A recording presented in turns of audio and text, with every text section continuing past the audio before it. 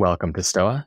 My name is Caleb Ontiveros, and today I am speaking with the entrepreneur, rationalist, and investor, Liron Shapira. Thanks for joining. Hey, Caleb. Thanks for the invite. Great to be here. So what's your story? My story is I was into computers from a young age. I learned computer programming when I was about 9 years old from a library book. I was like, oh, holy crap, you can type stuff into computers and they'll do it? Hell yeah. I was very excited about that. And I've always had like a very logical mind, studied computer science in college. Less Wrong has been very influential to me. I learned it as a college student in 2007. I was like, whoa, what is going on here? You can be this rational. So these are like very influential moments in my life, learning computers, learning rationality. And then I became an entrepreneur. I started a company called Quixie when I was 21. Quixie was notable for just raising a ton of money, $170 million.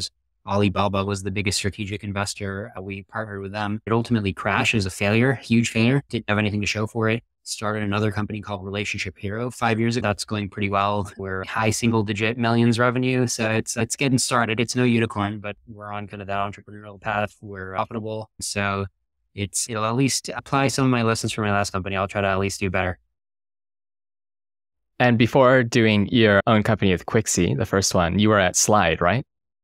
With some of the PayPal Mafia types.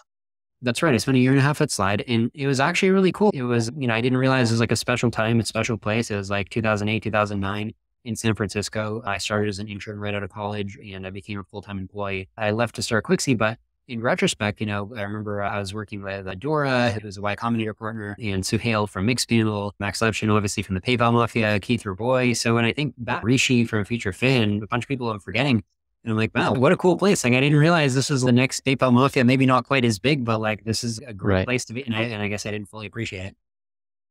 That's awesome. And most recently, you've also made a name for yourself on Twitter by questioning some of the different crypto schemes or projects that people are pushing forward over the past few years. Yeah.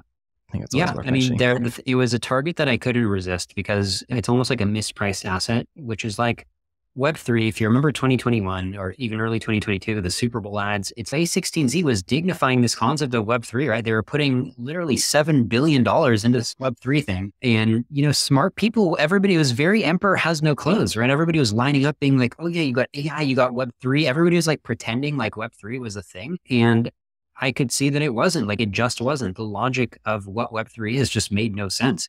It was like very gaslighting. Like if you looked at the PowerPoint presentations, it's like, what the hell? There's that meme I posted of like those people sitting around a conference room and at the head of the table, just Big Bird. It's like, that's Web3 to me. It's like, what is going on? Why is this getting the respect like it's a tech industry?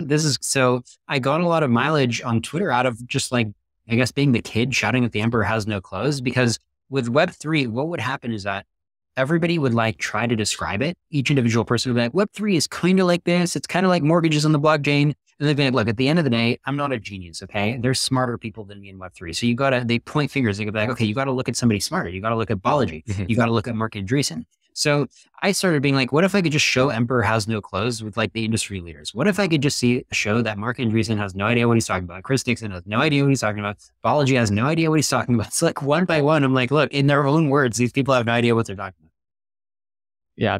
For those who are less familiar with the tech scene, these are people who are exceptionally successful, very smart, and there's always that initial inclination that one is mistaken when you're disagreeing with someone like that who is so successful and thought well of by so many other people you admire. That's right. And these are people that I admire. Before the whole Web3 thing, I had a favorable impression of Mark Andreessen, of Chris Dixon, even of Balaji. Like, these are smart people. And and even now I can still see their good side, right? I'm not like blinded by rage or anything. It's like, I still think Chris Dixon has like some good posts. I still think Mark Andreessen is a figure to be admired in many ways. I just also think there's this dichotomy where they're just absolute clowns and they should be ashamed of themselves when they do things like propping up pyramid schemes.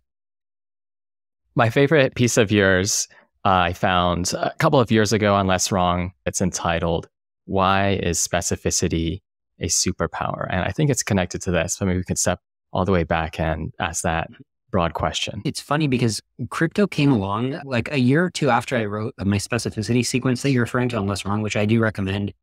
your listeners Google for less wrong specificity and check out my posts, because they really do underlie a lot of the other stuff I've thought about and written. And the whole concept of being specific, I learned it from Less Wrong, and I felt like it didn't get a proper write-up. It's never been given a proper write-up. That's why I did it in 2019. I'm like, somebody has to write how great specificity is, because that dovetails into what I saw in crypto that I coined the term hollow abstraction. It's like this landmine in thinking that people are, then they're just not aware of this landmine, which is the idea that you can make a pitch and it makes sense on an abstract level. And everybody like shakes hands, like this pitch makes sense, like Web3.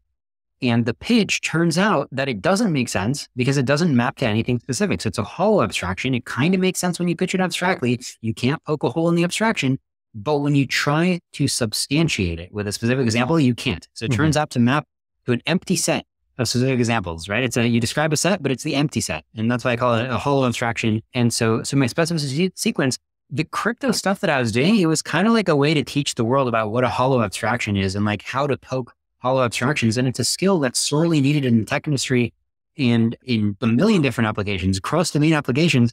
And crypto is only one example out of many that I hope helps popularize, helping people go down the ladder of abstraction and poke hollow abstractions. How can specificity help one be emotionally mature?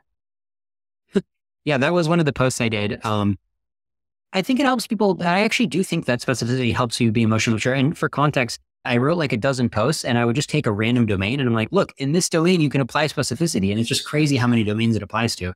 So in the domain of emotional maturity, it's this technique of when you have a feeling, instead of just like embracing your feeling, if you try to unpack why you feel a certain way, a lot of times it has kind of an abstract description. So you might be like, this person was mean to me. Even that claim that somebody's mean to you, that's already an abstraction. That's not exactly the ground level truth, right? So meanness, the laws of physics don't really have a concept for meanness, right? So at some point you've abstracted away what's happening in the world and you've labeled it, but you can go down one level of specificity. You could be like, okay, what actions did the person take? And which part of your interpretation has caused you to label it mean? And that's like a known style of communication where instead of saying like, you're being mean to me, you're like, well, when you brushed against me hard and you didn't say sorry, that gave me an impression that you're intentionally trying to create some friction between us or, that you don't care about my feelings. So I drew that conclusion for that reason because of that action, right? So now you're already thinking one level down and that's kind of a known communication technique. And I'm just pointing out that it's an example of unpacking an abstraction. Yeah, in Stoic psychology, you have some initial sensation and then there's the interpretation that often involves things like value judgment. So there are lines in the meditations like Marcus Aurelius where it says something to the effect of, don't say that someone has insulted you. All you need to say is that so-and-so has been talking about you behind your back. And this extra idea of an insult is something that we add to the more specific, concrete situation. So-and-so said something to some other person. And, you should always have the question mark behind was that in fact insulting? Does that insult harm me? And these other related ideas that I think vague ideas like insult or perhaps other emotional terms can cover up. Right. Now it's sometimes okay to be like, okay, these actions happened and therefore I do consider that an insult, right? But it's just important to make sure that your abstraction of an insult, to make sure that you're able to connect the mapping to, what it maps to, right? And double check, is the substantiation, is it adequate? Does it really deserve to be called an insult? But I'm okay with the answer being maybe yes. Yeah, I have this example in the post. It's from Stack Overflow, where someone who works for Stack Overflow, which is basically a community site where people can ask questions and answer them and so on. Someone who works for that community feels like, I think it's after some change that the community is exceptionally mean to them or something like this, and that they've been insulted. And then she looks at each individual comment and determines, oh, these are all reasonable comments on their own. It's the fact that there are so many of them that created this additional impression. Right, exactly. It's like the impression of being mobbed, right? So in somebody's brain, it's natural to be like, if in the ancestral environment, if you're facing such a big mob, you're probably like, well, wow, and there's not that many compliments coming in. This is like a crisis situation. Whereas on the internet, there might just be like a ton of people, like an unfamiliarly large amount of people. And so you need to kind of double check your intuition about what's mean and what's not. Yeah. What are your thoughts on Stoicism generally? I haven't dug into it much, right? But it's definitely, I hear smart people on podcasts all the time, name checking Stoicism. And I think I get the general idea. I think personally, I could stand to be a little more stoic and meditation is something that I feel like might add value to me, right? I haven't really invested in it properly. It's like, it's on my bucket list to give it a try, especially because the way Sam Harris talks about it is like, look, it's a type of, it's kind of like looking through a telescope to find like the edges of possible life experience in a sense. And I'm like, okay, that sounds good. What are several thinkers who model specificity or rationality in their thinking that you admire? I think some of my biggest influences came from the Liron community. So Eliezer Yudkowsky, I would pinpoint him as like the single most influential, just because it's like, he really wrote like the kernel of the operating system almost. I mean, I was very into rationality even before I knew that there was like a whole space to it, a whole study to it. I was just like, yeah, rationality is just like, just being smart, right? Like just like following logic, but there's a lot of subtlety to it. There's an art to it. And yeah, I mean, I see him as like foundationally, right? He's almost like a Charles Darwin to the field of evolution type of figure to me. Yeah. So he's highly influential, and he just has so many different ideas or mental models that come up in my life. I'm like, wow, crazy. So I don't even know. Sometimes I think about a counterfactual of like, what would my thought processes be like if I didn't have all these tips and tricks from his book, AI, Rationality from AI to Zombies, or Less Wrong. It's just been so influential. Robin Hanson is also major figure. I mean, just watching him process stuff, and he's had so many amazing ideas. The Great Filter is Robin Hanson. Grabby Aliens is his newest one, which I think is so underrated. Like he basically just like explained the cosmos, explained the Fermi paradox, and like 99% of people have no idea that's happened. And I'm like, are you kidding me? And then he's had a couple other hits. I'm trying to remember what else. Oh yeah, of course, prediction markets, futarchy is a big Robin Hanson thing. One of his lesser known indie hits is Quantum Mangled Worlds. Of course, he had the book The Elephant in the Brain. I mean, these are all like really good ideas. Like these are all ideas that you could like make a career off of to just nail this one idea. And he just keeps giving. During the pandemic, he pointed out that variolation made a lot of sense on the expectation that the vaccine was going to take years to come. And like nobody was talking about it. It's like, guys, he's right. It's like people don't understand this guy is like right a lot about topics that most people doesn't even enter their purview. Yeah, could you explain what that is for people who don't know? Variolation? Yeah, variolation. Yeah, so variolation, it's actually kind of like the original implementation before we had vaccines. It comes from variolles, which I think are like the scabs you get in smallpox. And so variolation started where people would be like, okay, they figured out that it made sense to like take some of the pus from somebody's scab who had smallpox, and you administer a dose of that to somebody who doesn't have smallpox yet. And if you administer the perfect small dose, they'll get a very mild version of smallpox, and then they'll get immunity from smallpox. So it's kind of like a vaccine. The difference is that with a vaccine, you don't even need to use the disease itself. You can even use like a modified weak version or some sort of like small stimulation of it where maybe it's like just a protein or something. But variolation is like you take the real deal from the variolles and you do it. And it worked. I mean, it saved people's lives. And I heard something like the accidental death rate where you give somebody too much has like a 1% risk. But at that point, I think it was more than like a 10% risk that you'd have like a serious case of smallpox. So the odds made a lot of sense. So it was people's profession to do the variolation. There's a story that George Washington actually had a big advantage because he somehow went against the law and like insisted on variolating his troops. And that was like one reason why they survived to fight. I don't know the details of the story, but like point is, this is like a real thing. This is like a solid conclusion from medicine that variolation works.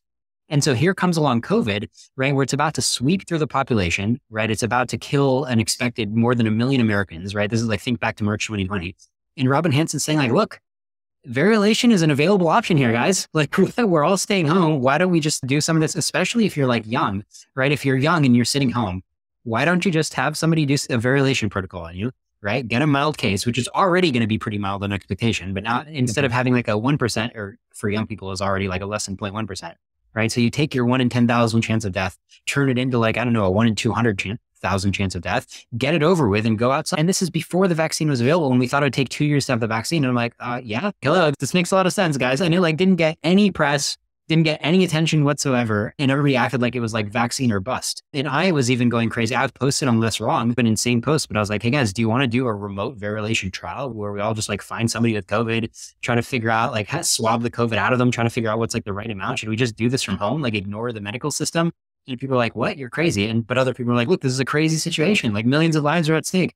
And again, it's like without Robin Hanson pointing this stuff out, it's like, I don't think I personally would have thought of that. So you just have this guy who's just like pointing out really smart stuff that everybody's ignoring. And that's, I really respect Robin Hanson for doing that.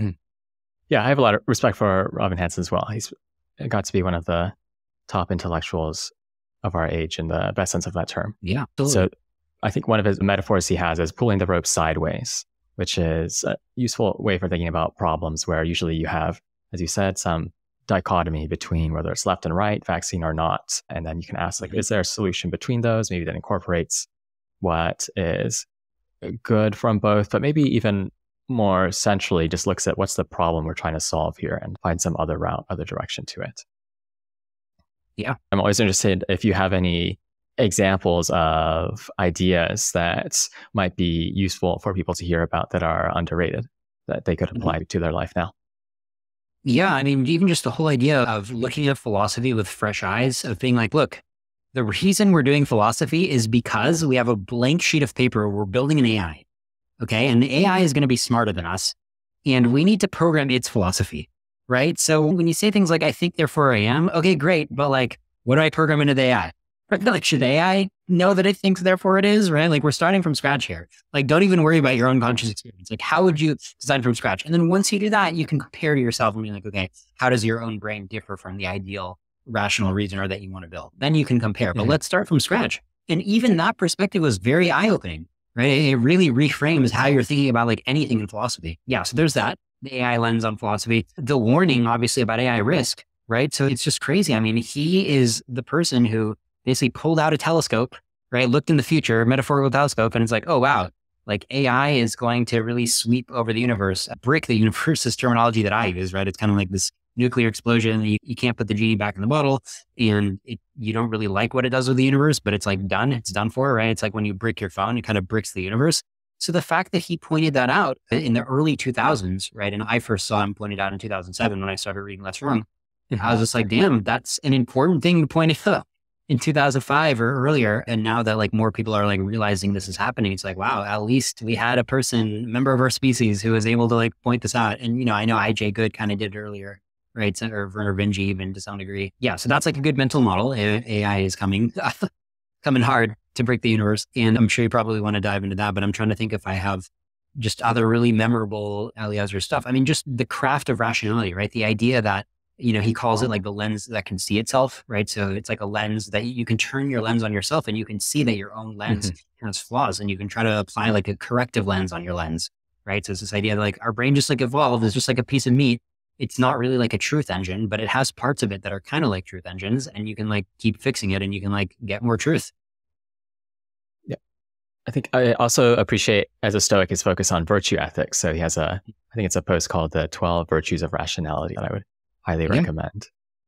That post is great. I mean, and you know, when the classics are flooding in, you know, mysterious answers to mysterious questions are a really profound point, right? Where this idea that like when you don't understand something, in this case, you know, a lot of people are confused about AI, confused about intelligence, confused about consciousness, confused about free will, confused about the beginning of the universe. It's tempting to draw a boundary when you're like, okay, this is the logic that I use when I'm doing accounting, when I'm going to the grocery store. And then there's a hard boundary. And then there's other types of reasoning that I do when I'm talking about like how like, okay, Mercury's in retrograde, or like, oh, free will is like an act of God. Like there's two types of reasoning and there's kind of like a wall between them. And Eliezer's like, well, I think the universe only operates on one type of reasoning. And if you think that there's a wall, you're really just talking about your own ignorance. Like you're never going to find that the answer to some phenomenon is that the phenomenon is over on the other side of the wall, and it's like the mysterious kind of phenomenon. Like from the universe's perspective, everything is normal. Everything is like the same level of epistemology. And so mystery exists only in the observer. Yeah, that's right. I think the alternative perspective to that is G.K. Chesterton has this view that when you're religious, there's one central mystery at the center of all things and everything else makes sense. But when you're not religious, you have so many different little mysteries and the assumption that things will ultimately make sense.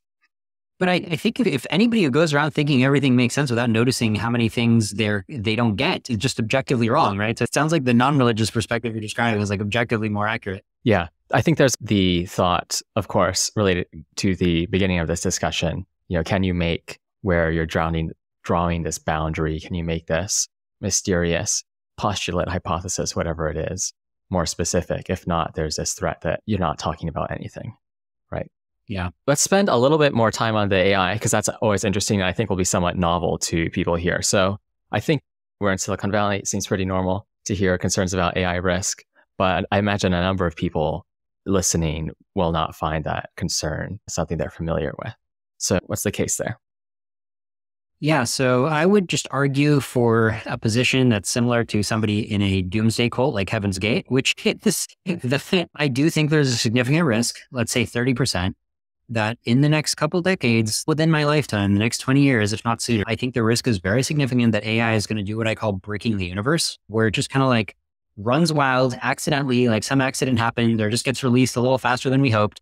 And you just can't turn it off. And it's really just doing a lot. And it's just unstoppable. And like, it's over. It's just game over. Like there's no off button. There's no reverse button. It's like, oops, shouldn't let it run wild and break the universe. Like I actually think that's going to happen. And that probably means we die. It might mean that we exist in like some like really mutated form that we don't want. Like just, it's one metaphor is like, okay, it's just going to be like a bunch of molecular smiley faces, things that kind of look like humans at the molecular level, but it's really not humans, or what we call wire heads, where it's like, okay, we just end up where like everybody's just like dripped out on morphine all day. And like, so at least there's like some happiness, but there's no like artistic pursuits and there's no like achievement. It's just like a bunch of, zombies dripped out, but like, that's something, it's better than nothing, I guess. So that's kind of the conclusion that I believe. And then we can trace back to like, how did I get to like this crazy conclusion, right? Yeah. Let's do some of that tracing. Okay. So there's a few properties of AI that I think are underappreciated that kind of add up to this risk. So one property is just like, I think people don't realize how smart it's possible to be. They just don't get it. Like they think to like their smart friend, they think to Albert Einstein, they don't get what it means when one day an AI wakes up and the algorithms are dialed in and they're just damn smart. They have like a 1,000 IQ instead of like 150, just 1,000, right? Or 10,000 or whatever it is. When you're that smart, everything that there is to do in the universe is just easy. Like you can have a blank sheet of paper and you can just draw where you want the atoms to be. You know what I'm saying? Like it doesn't matter where they are now. It matters where you want them to be. You can make it happen. No problem. And I think a good way to think about it is like some people imagine that the universe is just going to be like an infinite treadmill, an infinite staircase where the problems keep getting harder, right? So there's always going to be more levels. And I think there's not that many levels. Like the universe just has like a few more levels beyond human engineering. And then it's like you beat the game. If you look at math, there's always going to be harder and harder math puzzles, right? That's actually like a theorem in complexity theory that you can generate an arbitrarily hard math puzzle. So you can always entertain yourself with however smart you are, you can always do a math puzzle and you can spend an hour on a math puzzle. But if you're trying to engineer the universe, when you're sufficiently smart, you just do it. It's just easy. You see what I'm saying? Like it's like Neo in the Matrix. Like those bullets are coming. It's just no problem for an AI. Yeah. I mean, I guess I don't see what you're saying. So you're supposing that if you're so intelligent, you can manage nanotechnology or something like this. That's you can manage nanotech. I mean, and you don't even know what technological approaches they're going to use. But the point is, like, they can have, like I said, the blank sheet of paper. They can just whatever they want to happen. They can chart a path between I want it to look like this and it looks like that. Like, and the path is just straightforward. Like, it's from their perspective. There's no hard step to just map the blueprint to reality. Why is that the case?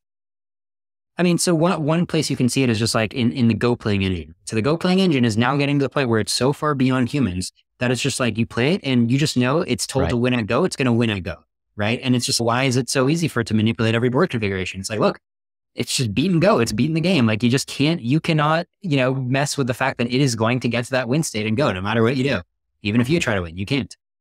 Right. So in principle, every problem is Go-like with some level of intelligence is a thought. That's right. Yeah. The only difference between Go and the universe as a whole is you might call it like a big domain, right? So Go is still like a small domain where at the end of the day, the domain, you can describe it easily like, okay, there's like a grid of pieces and there's like a relatively small number of states. There's still an exponential number of states, right? Which is why it took so long to even make a Go engine, but it's still a much smaller space of states than like the universe as a whole. So if you say, okay, you have to play Go, but you also have to be able to like, fight me if I want to turn you off, right? Suddenly that becomes like a much larger state space. So the idea is that every domain, like you have all these small domains, but if you keep making the domain bigger and bigger, eventually the domains all merge together and you just get something that can just operate in the universe as a whole, right? You just get like a general planning agent or a general intelligent agent. And I think a good metaphor that I find useful is Turing completeness and what we've already seen play out with computers.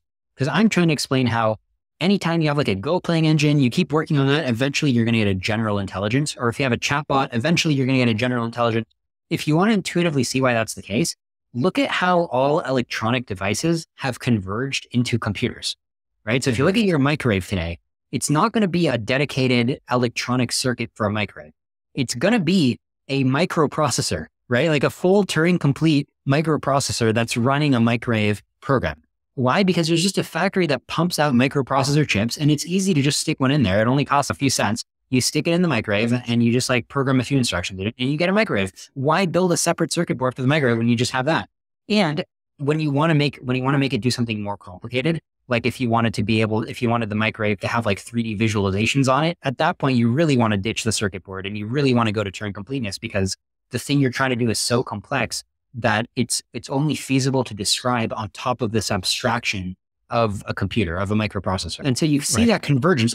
Maybe a better example than a microwave is like, you know how Steve Wozniak famously designed that game of Pong for Atari? Like Steve Jobs got him to design Pong for Atari, and he used like very few components and he made it very efficient. And that's great. But today, anybody who ever wants to make a video game for an arcade, again, they're going to use a microprocessor. They're not going to use a custom electronic circuit. And even if you wanted to build Minecraft using a custom electronic circuit, you still couldn't, because the semantics of the Minecraft game are Turing complete. So if you tried to build it with a custom circuit board, your custom circuit board would necessarily also become Turing complete anyway. So you might as well just use an off-the-shelf microprocessor. And so that kind of convergence into Turing complete systems, where electronics all converge into Turing complete systems, I think that's a good intuition pump for seeing how any domain where you have an effective intelligence in that domain, you make that domain bigger, or you keep workshopping AI technologies, you're going to see convergence toward general AI engine. And by the way, we're already seeing it. This is underappreciated, but if you remember the progression from AlphaGo to AlphaZero, right? So you had previous Go engines, they'd be good at playing Go. And then you had AlphaGo, which trained, or I think you had AlphaZero, which trained on Go. And it had it didn't have any like Go specific code to begin with. It's just like, here's a game, just like learn the rules of the game and then play it. So like it really started from like zero. It was like Spotless Mind started from zero, and still like within like a day, suddenly it can play Go. And then there's MuZero, which is like an even higher level of abstraction, where I need to look up the distinction, but like you're already seeing a progression where the MuZero engine, like it really knows nothing. So like it can play both video games and Go. Like it can simultaneously get really good at both, because even the rules of the game are just a variable to it. So you're already seeing, if you have a spectrum where on one side of the spectrum is the microprocessor, right? The generalist planning engine. And on the other side of the spectrum is the Steve Wozniak hyper-optimized electronics. You're already seeing a progression toward that end state.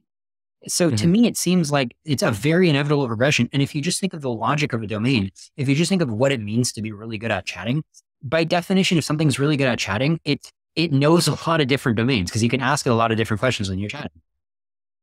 Yeah, so the one fun connection to Stoicism is that the ancient Stoics were some of the precursors for first order logic, and they thought that humans were essentially what we would call computers, logic-based machines. So on that view, although it's strictly speaking, not entirely correct in detail, nonetheless, on that view that human minds are computers, this is the sort of thing we should expect, is true.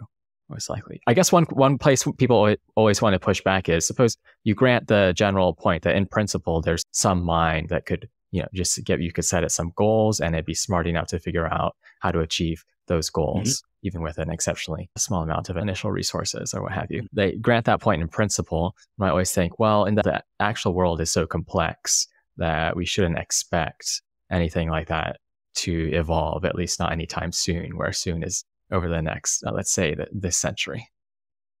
Right. I mean, look, I think this is this is the crux of the issue. One of the main cruxes is the idea that, can you imagine something with like 1,000 IQ, or, obviously the IQ measure is kind of meaningless maybe at that point, right, but just something that sees the universe as just an easy engineering problem. I mean, if maybe one way to get intuition is like compare like a talented human engineer with like a chimp, right? I mean, that you can see, I do think that humans have reached this threshold of general intelligence, right? Where I do think in some ways, the smartest AI ever can still kind of talk to a human better than a human can talk to a chimp, because there is this threshold where humans can talk about anything, right? So I agree that it's not a perfect analogy, but if you just imagine, chimps can do a little bit of engineering, right? So if you're just talking about engineering rather than language, I do think it's not crazy to look at an average human versus an average chimp and be like, okay, humans think that building tools is much easier than chimps trying to build tools, right? And now if you can just extend that a little, like, again, the whole universe is just not that hard. It's a finite difficulty game,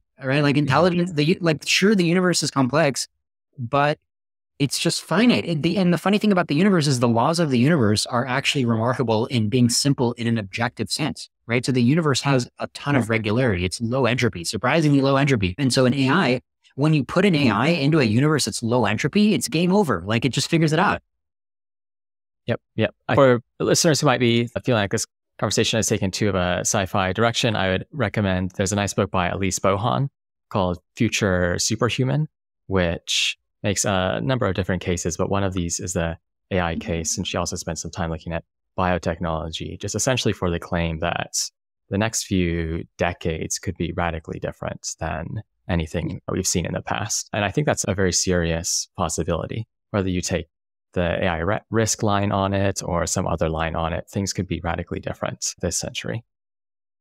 You know, it's like that movie Don't Look Up, right? Where there's a temptation to try to live a normal life, right? But you kind of see the asteroid coming, right? It's like the universe, there's like a clear path to the universe getting bricked, and there's really like no normal outcome. There's a great post by Holden Karnofsky, a recent post called The Most Important Century. And there's not really a normal path that this century can take. Like just the fact that we're used to 2% a year economic growth, even if that's all you do is extrapolate 2% a year economic growth, even that has to stop within a couple centuries, or else you just get like every atom in the universe has like $1 trillion of value, which doesn't make sense. So no matter how you try to extrapolate the concept of normalcy, something very pattern breaking needs to happen in the next century or so. The particular type of weirdness that I think is very likely is AI breaking the universe. Like I think that's going to be the thing that turns out to dominate everything else. But even if you don't think that, it's worth pointing out, like there's no normal default option. Like you have to pick your crazy.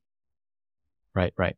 Well, let's zoom in into another concrete area of people's lives, which is business. And then we can come back and ask questions about how these longer term considerations come together. So one area you've applied this focus on rationality, specificity, is when thinking about business ideas and how to evaluate business ideas. I wonder if you could share a little bit on that.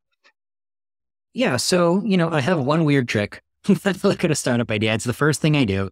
It's a very simple trick, and I wouldn't be talking about it except for the fact that it completely demolishes 80% of startup pitches by smart founders. So it's just like, it's almost like, hey, you're coming to my house. By the way, watch your step, the doorstep, there's like a 1-inch high bar that you have to step over. And 80% of the people coming to my house are like face planting on this like 1-inch high bar. I'm like, you just have to step over the bar. So I don't know what's going on.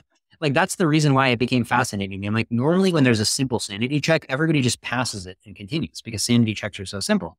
But here you have, the vast majority of startup founders I talk to are apparently failing a sanity check, where the sanity check is the specificity test, the idea of just describe your value prop, how you think you're adding value to people. Don't describe it abstract, but describe it specific. So it's the difference between saying like, oh, we're going to help startup founders have better analytics. And I'm like, okay, give me an example of a startup founder who currently has bad analytics and tell me what specifically about their analytics is bad. And they might be like, oh, well, their graphs, you can't drill down into their graph. I'm like, okay, the graph of what? Like any graph. I'm like, okay, it's do a Monte Carlo simulation. So, the concept of Monte Carlo simulation, it's like, if you're telling me that the game can progress a certain way or reality can progress forward a certain way, okay, pick a way that it can progress. You get to pick. I don't get to pick. You get to pick. I'm giving you a handicap. You get to pick the Monte Carlo simulation, but just run the simulation forward. Tell me what happens. And ultimately, this turns into a gotcha where they just struggle to pinpoint an example of what they're trying to claim. And so their pitch kind of dissolves into a hollow abstraction. And that's my one weird trick, is I could have founders face plant on the door of whether their value prop is even defined. What are some of your favorite examples of pitches that maybe initially sound plausible, but failed this test? I write about this on my blog, bloatedmvp.com. I have like a dozen examples of companies that failed the test because I thought it was interesting because a lot of these, they raised millions of dollars, they launched, they got hype. Some of them even got number one on Hacker News and Product Hunt. And I used the one weird trick. I'm like, this is a whole abstraction. Same as I did the one weird trick with, A16Z $7 billion crypto fund. I'm like, sorry guys, I know you're investing $7 billion in this, but it's actually a zero. And like, sure enough, it's already down 40% and, I don't think it's done dropping. So it's the one weird trick, but like specific examples of startups. So there was one called Alpha Sheets that was big in the Rationality community. And I was actually following it for a long time. I was actually giving them advice. I was like, look, I know you're building a better spreadsheet, but you really need to identify like one early customer who's getting a lot of value out of this before you build more and more features. And they didn't listen and they built a ton of features and they never really got traction. And I'm like, this is how you're going to fail. You're just not going to get traction because you're not actively finding your first user to use this. And because they're all pictures, like we're going to build like a smarter spreadsheet where you can build like more complex formulas inside the spreadsheet. And then I said, look, whenever you try to describe to me a specific user, and then if we work forwards from the user's problem, instead of working backwards from the solution that you like, if we work forwards from the user's problem, the solution we get for that user is much smaller in scope than what you're building. And that's a huge red flag, because for founders, it's always very tempting and appealing, for smart founders especially. It's tempting and appealing to be like, I'm going to make the Zapier, and I'm going to make a flowchart diagram. My product is a flowchart diagram. You can wire anything together. And I'm like, okay, and so what do you want me to wire together? Like, anything, man. I'm like, okay, what? Give me one example. And then they give like a super weak example. And I'm like, okay, if you want me to be your first customer, do you need to build this whole flowchart thing? Do you need to build this whole spreadsheet thing? And what I was saying is, in the case of Alpha Sheets, a lot of the use cases they describe, I'm just like, look, this person, you're telling me they have like a small problem with Excel. So in this example, the example that you chose, all this person needs is like a small Excel plugin, right? And that would save them like an hour a week, right? So why are you going out of order if you're trying to build something huge, and then you're going to launch, you're only going to launch and pick off that low hanging fruit customer who just needs the Excel plugin. You're going to get them directly to use your huge spreadsheet. That's almost always the wrong way to do it. You usually want to snowball the amount of value you're creating. So that should be like your North Star metric, which is like, how much value am I creating for how many people? And what most people miss is they're like, I'm going to create a ton of value for 1 million people. And I'm going to launch, and like 10 days after I launch, there's going to be like 1 million people, right? Or at least thousands, right? Getting tons of value. And usually what happens is you launch and you just get zero. Like your launch just hits the dirt like a dog turd. And then you feel terrible, like you just wasted like 2 years of your life. If only you'd use more of a greedy algorithm, where at any given day, you're just like, okay, I currently have 0 users who I'm giving value to. How do I go from 0 to 1?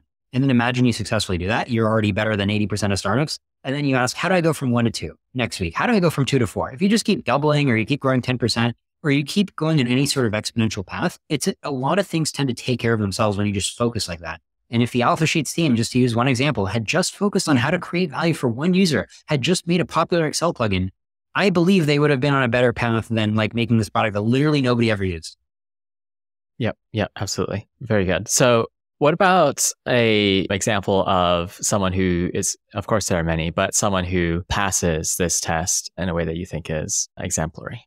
Sure. Yeah. So, I mean, if you look at a lot of the big successful startups, a lot of times they did a bloated MVP and then they pivoted, right? But if you look at like whatever pivot worked, it usually follows lean startup principles of bloated MVP. And by the way, bloated MVP and lean startup, it's the exact same idea. So like if people had better reading comprehension, I could just tell them to read the lean startup, except I personally didn't have good reading comprehension, because I read the lean startup. I'm like, I totally get this. And then I go off and I make a bloated MVP. So it does take multiple readings. So like my blog to just be like another version of the lean startup from my own perspective, I think I'm adding value. People tell me I'm adding value. It's brief. So anyway, what's a company that did it well? Reddit is a good example, because I've heard their story. I think I covered on my blog, which is when they had 0 users, a lot of companies would be like, okay, we got to build this platform. We've got to make like an email waiting list, and we got to get users to come in, and then the users are going to generate the content. And what would happen a lot of times is it'd be like, well, why do users want to come contribute content to the site that nobody uses yet? And they would have died from the chicken and egg problem. But in Reddit's case, they did a nice trick where they just created a bunch of fake user accounts for themselves.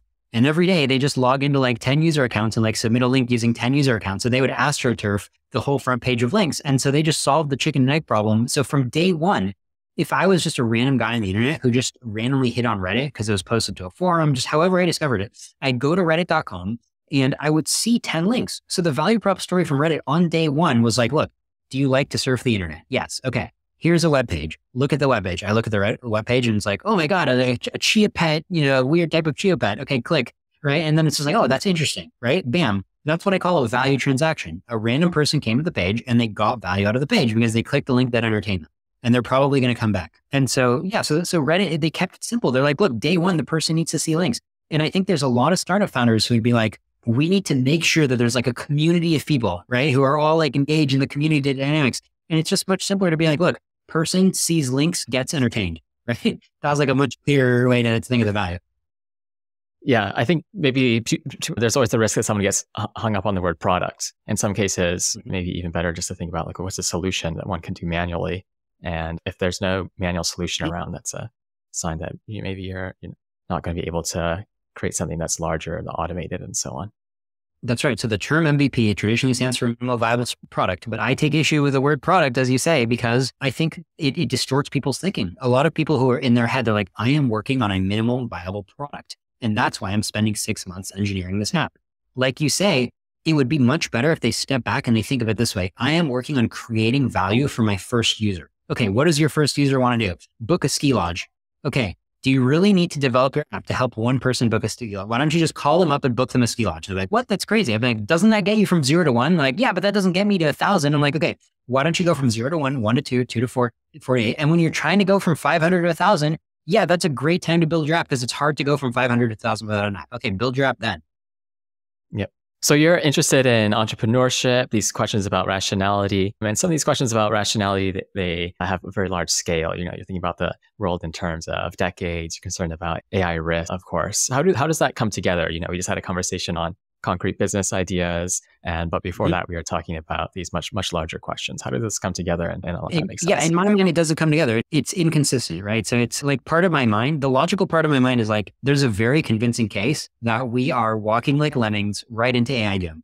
I don't see any logical flaw in the case except the idea of unknown unknowns. It's a complicated subject. Maybe I'm wrong. That's like the only counter argument I see against it. And then another part of my brain is like, okay, all right, let's see. Oh, I can optimize my business to make, maybe I can increase my salary, right? Just like that. And there's like, oh, maybe I can like do a Twitter dunk that gets a lot of likes, right? So the different segments of my mind of like what I'm interested in on a daily basis, a lot of times are way out of sync. And like, I don't wake up. If you told me, hey, you're about to get slaughtered in 5 years, logically, you're making a good case in terms of AI doom, but am I waking up in fear? No. And I think psychologically, a big part of that for me, different people vary. Like some rationalists do get depressed because of this. In my mind, I think there's a psychological component where I like just at least I'm not like falling behind the herd. So it's like, at least everybody gets slaughtered. Now, objectively, would I sacrifice myself for the human species? Sure. I don't want everybody to get slaughtered, but there is some part of my brain that's like, look, I'm not the only one getting slaughtered.